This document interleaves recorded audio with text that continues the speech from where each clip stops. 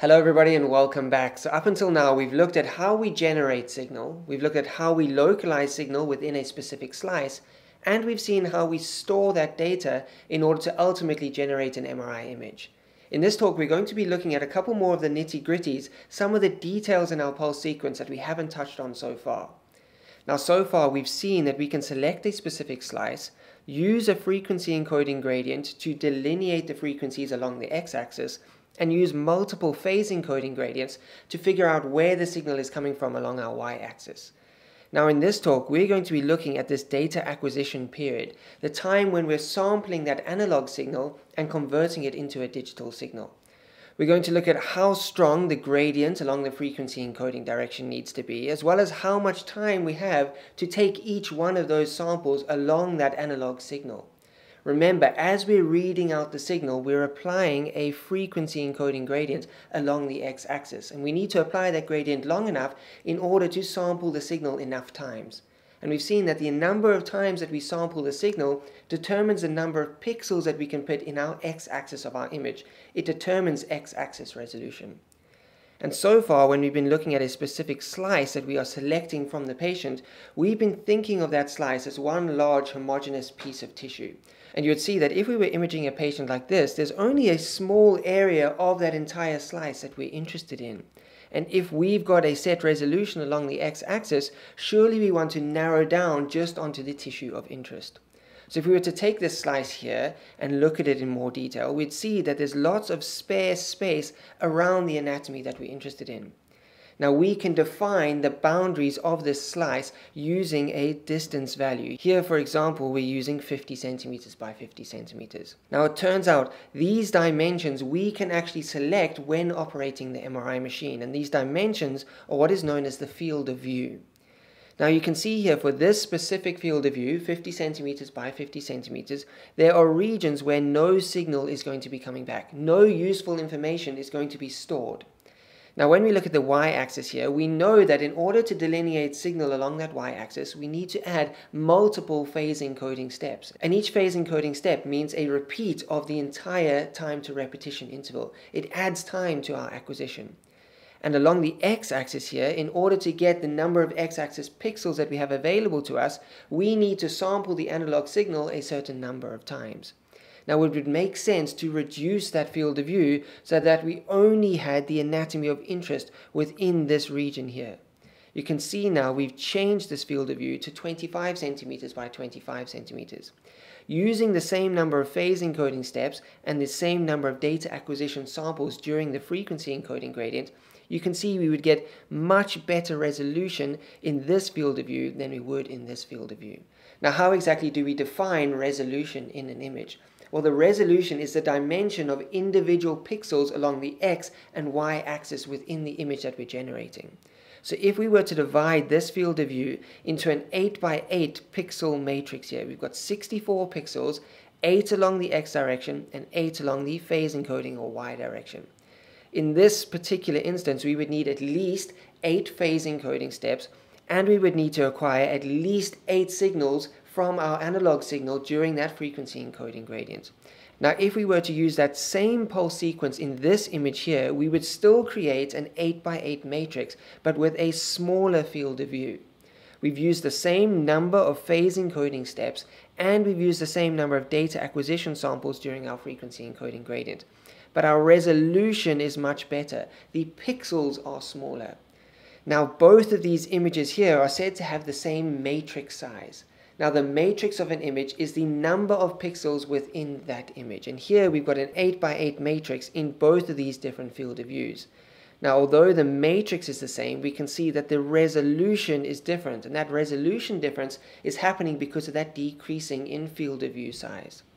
Now we can change the matrix here. If we wanted the same resolution within these two images, we could change the matrix in this smaller field of view to have a 4 by 4 matrix. You can see now the pixel sizes are the same, the resolution between these two images are the same.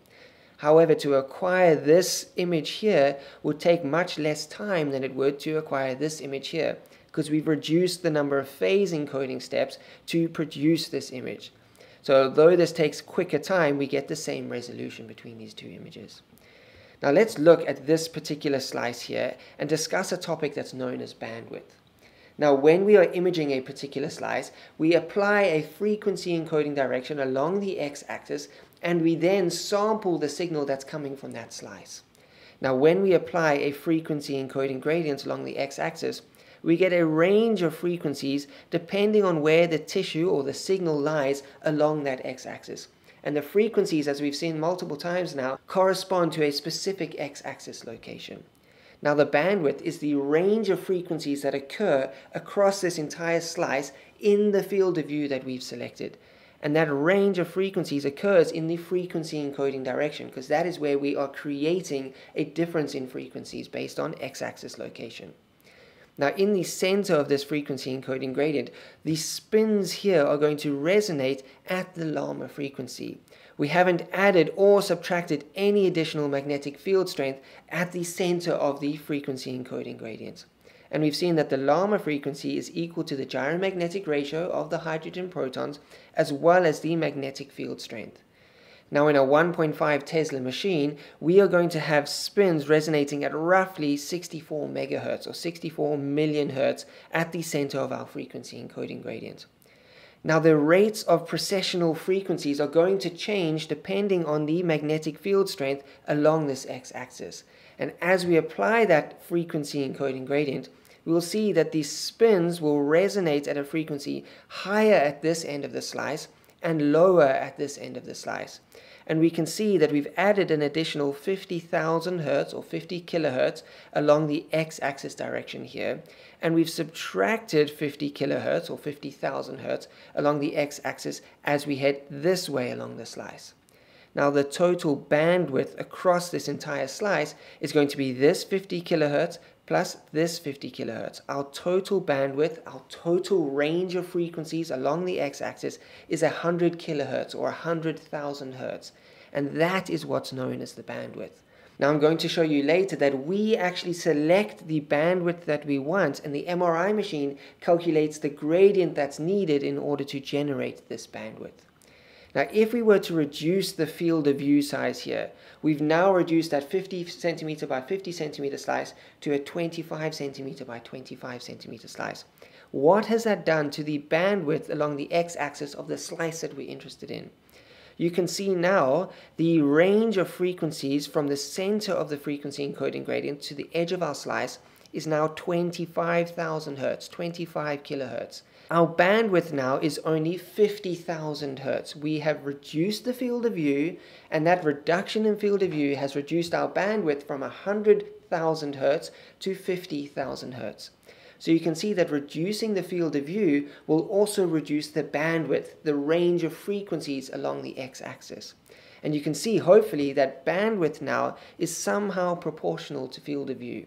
As the field of view increases, our bandwidth increases. And as the field of view decreases, our bandwidth will decrease. Now what would happen if we were to decrease the severity of this frequency encoding gradient? Decrease the strength of the gradient along that x-axis. Look what happens to this slope of the gradient as we decrease the gradient. You see how that slope has gotten more gradual across the x-axis. And look what's happened to the frequencies now. In the previous example, we had 25,000 hertz difference between the center of our slice and the periphery. Now we've got a 12,500 hertz difference. Decreasing the gradient or decreasing the magnetic field strength along the x-axis of our slice has also decreased the bandwidth. Now the bandwidth from one end of our slice to the other end of our slice is only 25,000 hertz. So we can see a reduction in field of view results in a reduction in bandwidth, and so does a reduction in gradient. So our bandwidth is also somehow proportional to gradient field strength. The stronger our gradient, the more the bandwidth is across that slice, the more the range of frequencies along the x-axis of our slice. Now it turns out that bandwidth is a function of both gradient strength and field of view size. As we increase gradients and as we increase field of view, we are going to increase the bandwidth, the range of frequencies along the x-axis. And it's this function here times by a constant that is going to determine the exact bandwidth across the slice. Now let's have a look at our initial example where we had a bandwidth of 50,000 hertz We had a field of view that was narrowed down to the anatomy that we wanted, and we had a corresponding gradient that would allow us to have this 50,000 hertz gradient. If we were to look at that slice like we've been looking at it in the previous talks, we know that the gradient applied along the x-axis here is going to cause these net magnetization vectors to precess at different frequencies dependent on that gradient. Now here, when we look at the 64,025,000 hertz and the 63,975,000 hertz, we are looking at the absolute precessional frequencies. And previously, when I've illustrated that, I've used the absolute precessional frequencies to show you how these net magnetization vectors are spinning. Now, when we go about measuring the net magnetization vector from the entire slice, that analog signal, and we convert that into a digital signal, what we are measuring is not the absolute precessional frequencies, what is known as the laboratory frame of reference, as if we were looking at those spins from the laboratory outside of the MRI machine and measuring their absolute spin values. What we're measuring is the relative spin value changes along the x-axis slice. So here we've got our bandwidth of 50,000 hertz. From the center of our slice, where there's no frequency encoding gradient, out to the periphery, we get a change in precessional frequency, in this example, of 25,000 hertz. When we compare a spin that is in the center of our x-axis and we compare that spin to one that is right at the edge of our slice, the precessional frequency differences will be 25,000 hertz. This net magnetization vector is going to precess 25,000 times more in a second than the net magnetization vector at the center of our slice. Now, when we are converting that analog signal to a digital signal and delineating those frequencies and then plotting those x-axis values based on those frequencies, what we're actually measuring is this change in frequency. We're not measuring the absolute values, we're measuring the relative change in frequency here. It's as if we were sitting on top of that net magnetization vector in the center of our slice, and we were holding that net magnetization vector in our arms, and we were spinning, but we were only looking at the net magnetization vector, we wouldn't see that vector as being spinning, because we were spinning with that net magnetization vector. If we were to look across the slice at another spin, and it was spinning slightly faster than us, we would think that that spin is precessing at 25,000 hertz. And that's what's called the rotational frame of reference. We're measuring the differences in frequency here. And because we're only measuring the differences in precessional frequency, we can sample that signal at a much slower rate than we would have to sample it if we were trying to measure 64 million hertz within 1 second. So let's take this slice here and look what's actually happening when we measure that analog signal coming from the entire slice. Remember, we are measuring this complex signal whilst we are applying the frequency encoding gradient, and we are taking that analog signal and converting it into a digital signal. The computer, the MRI machine, can't store an analog signal. It needs to store discrete numerical values over time. So each one of these squares here represents a particular period in time whilst we're measuring the net magnetization vector of the entire slice, and it corresponds to the data point at that analog signal, a numerical value, a net magnetization vector of the whole slice. And we've seen that we can do a one-dimensional inverse Fourier transform to delineate all the frequencies that are contributing to this complex signal. Now, previously when I showed you this, I wasn't giving you the whole truth. I was showing you the absolute frequencies, and we used those absolute frequencies to figure out where that signal was coming from along the x-axis of our slice. Now, I've just shown you that we are actually comparing the relative frequency changes along the x-axis. And this is what's called a complex signal. Now, we haven't gone into the mathematics behind this in great detail, but what you need to know about this signal, what a complex signal means, is that we are able to measure both real and imaginary vectors coming from this slice. Now, what do real and imaginary vectors mean? We are able to measure both positive frequency changes and negative frequency changes, because the frequency change at equal distance away from the center of this slice is going to be the same. We need some way of delineating whether that comes from the positive frequency change or whether it comes from the negative frequency change. And that's what we're able to do in an MRI signal, because we are measuring both real and imaginary components of the vector coming from this slice. Now, don't worry if that doesn't make sense to you. What that essentially means is that the frequencies that we delineate from this analog signal, we can plot away from the midline in both positive and negative values. So although these frequencies match each other, we are able to mathematically calculate whether this frequency comes from the left-hand side of the slice or whether this frequency comes from the right-hand side of our slice. So let's take these frequencies and overlay them onto the MRI image based on their x-axis location. Now what we've done here is taken the data acquisition time here and looked at each point that we are sampling that analog signal. Now what happens is the analog signal is coming from the slice, and the frequency of that analog signal depends where it's coming from the slice along the x-axis location. Now the MRI machine itself is unable to see that analog signal. It's only able to take the discrete point in time that it's measuring that signal, and then it has to calculate what it thinks that frequency of the signal is. So let's take some examples of this. Let's look at this signal here and look at the analog signal that would be coming from our entire slice. Now this analog signal is sampled by the MRI machine at different intervals, the sampling interval which we're going to look at later. And what it can calculate is the data point at which it sampled that signal.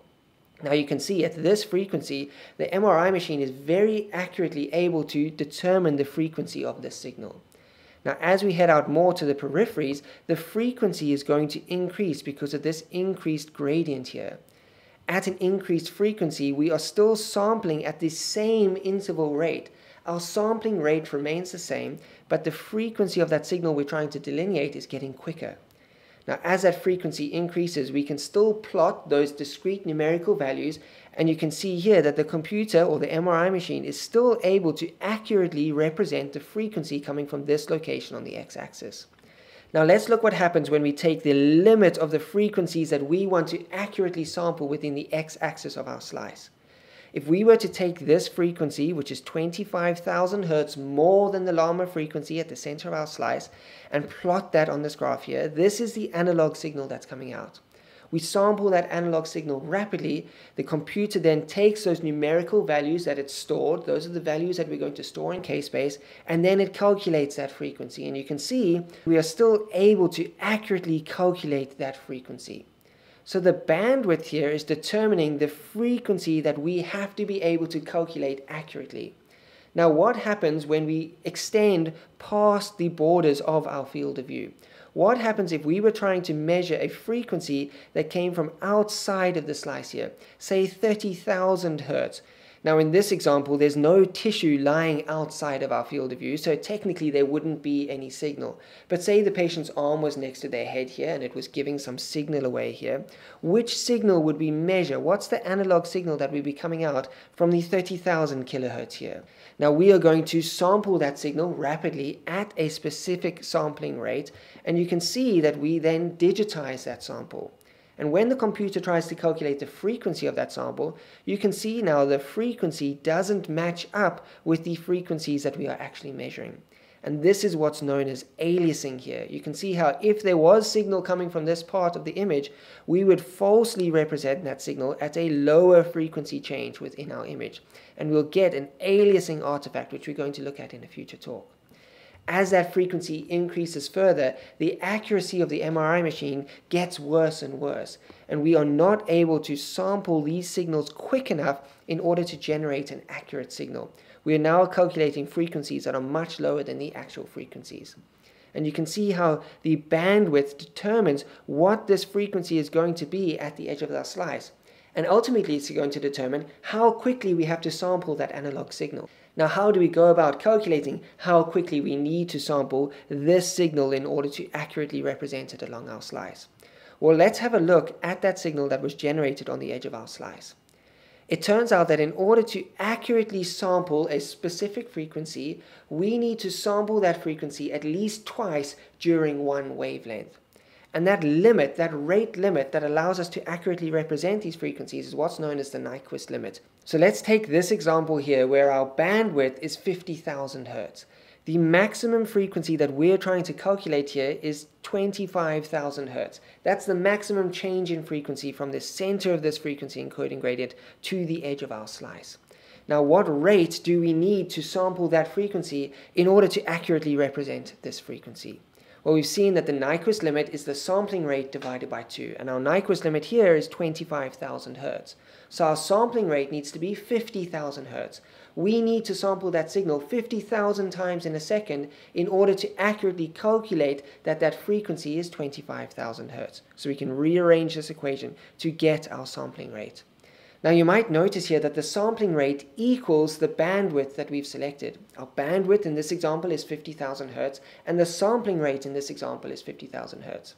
And no matter what our bandwidth is, it turns out our sampling rate is going to equal our bandwidth.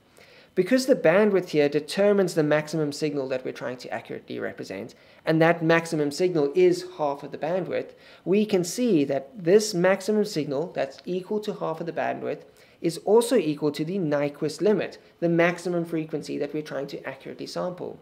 And the Nyquist limit is equal to the sample rate divided by 2. We saw that bandwidth divided by 2 equals Nyquist limit, sampling rate divided by 2 equals Nyquist limit. That's why the sampling rate and the bandwidth are the same values. They don't represent the same thing, but they will have the same numerical values. Now, because we know the sampling rate, we know how quickly per second we need to sample that analog signal, we can figure out how much time we have to acquire each one of these samples of the analog signal. We take 1 second and we divide it by the number of samples that we're taking in that second. We see that the number of samples we're taking in a second is 50,000. 50,000 Hertz, 50,000 samples per second. We take 1 second and we divide it by that 50,000 Hertz, and that will give us what's known as the sampling interval, or you'll see it in many texts as the dwell time.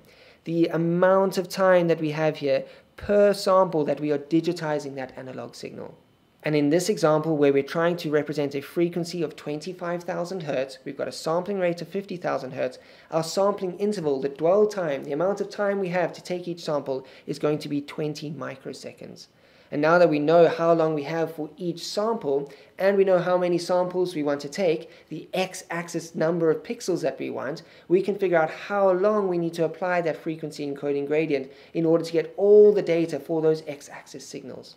So let's bring this all together, let's tie all the loose ends, and hopefully you can see how each one of these parameters relates to one another.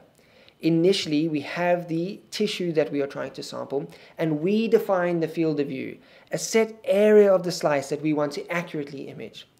And now that we've determined the field of view, we want to know what resolution do we want in our image, how many pixels do we want in that image. And that's what's known as the matrix size of the field of view that we are trying to represent. And the matrix represents how many phase encoding steps and how many samples we need to take during the frequency encoding gradient. That determines the resolution within our image. Now that we've determined the resolution we want and the field of view, we set the bandwidth, the specific bandwidth that we want. Now this may seem fairly arbitrary now, and the next talk is going to be showing us how selecting different bandwidths is going to give us different imaging properties. Now for this example, I'm using 30,000 Hertz across the x-axis of the slice. So that's a 15,000 Hertz change in either direction along that x-axis of the slice. Now the maximum frequency that we need to be able to calculate here, our Nyquist limit, is going to be 50,000 Hertz. Now because we've set the bandwidth and we've set the field of view, and we've seen that bandwidth is proportional to both gradient strength and field of view times by some constant, you can see that the MRI machine is able to calculate the specific gradient that's needed across 25 centimeters that's going to give us a 30,000 Hertz bandwidth. So then the MRI machine sets that gradient along the x-axis. We need to calculate now how long do we apply that gradient and how many samples do we need to take along that gradient and how long we have for each one of those samples that we are acquiring during that frequency encoding gradient. Now, we know the Nyquist limit. We're trying to calculate a frequency of 15,000 Hertz, and we're trying to accurately represent that frequency along the x-axis of our slice. That frequency, 15,000 Hertz, is equal to the sampling rate divided by 2. What divided by 2 will give us 15,000 Hertz? 30,000 Hertz divided by 2 is going to give us 15,000 Hertz. Our sampling rate, as you can see, is equal to the bandwidth here. Now, if someone asks you, is sampling rate the same as bandwidth? They've got the same numerical values, but they're not representing the same thing. If someone asks you, what is the range of frequencies across the x-axis of our slice, that's known as the bandwidth. The range of frequencies along the x-axis of our slice is not the sampling rate. The same goes with sampling rate. If someone says to you, how frequently, how many times per second do we need to sample that analog signal in order to accurately delineate the x-axis signals, you can't call that the bandwidth. That's the sampling rate. Just because they have the same numerical value doesn't mean that they're the same thing. And now that we've determined the sampling rate, we know how much time per sample, the dwell time or the sampling interval that we have for each point along that data acquisition cycle, along the frequency encoding gradient. That's when we take 1 second and we divide it by the sampling rate. 1 divided by 30,000 hertz in this case. Now that we know the sampling interval and we know the resolution that we want, we know how many samples we need to take in order to get that x-axis resolution. Say we wanted 256 pixels along the x-axis of our image, we would need to have 256 samples taken whilst we're digitizing that analog signal. So we can take the sampling interval and times it by the number of samples we need, 256 in this case, and that's going to give us the sampling time. How long we need to have that frequency encoding gradient on in order to accurately represent all of those x-axis signals. Now I know this is a long video and there's a lot to cover, and if you understand these concepts, you will understand most of what's going on in MRI, especially now when we go into looking at different MRI pulse sequences. Now in the next talk, we're going to expand on these concepts a little bit further, and I'm going to show you why we will choose different bandwidths here. You can see we had no rhyme or reason for choosing 30,000 hertz, and it turns out the bandwidth that we choose will influence the gradient that happens along the x-axis of our slice, and that's going to influence the type of image, especially the signal to noise ratio that we're going to represent in this image. After that talk, we're going to look at 2 artifacts that occur in MRI imaging, both aliasing and the chemical shift artifact, and you're going to see how understanding these concepts become crucially important when going about trying to explain how those artifacts occur. Now these types of questions, these topics come up over and over again in exams, and if you are studying for a physics exam or for specifically an MRI physics exam, I've linked below in the description a question bank that I've curated multiple different questions from multiple different past papers, taken the ones that come up most frequently and answered them there in that question bank in video form, showing you why particular answers are correct and why other answers are incorrect. I also show you how examiners can ask questions in multiple different ways and take you through those questions depending on how the examiners are asking those questions. So that's all for this video. Well done. If you've made it all the way through this video, you really are committed to learning MRI physics. I'll see you all in the next talk where we take a deeper dive looking at specifically how we pick the bandwidth for our slice. So until then, goodbye everybody.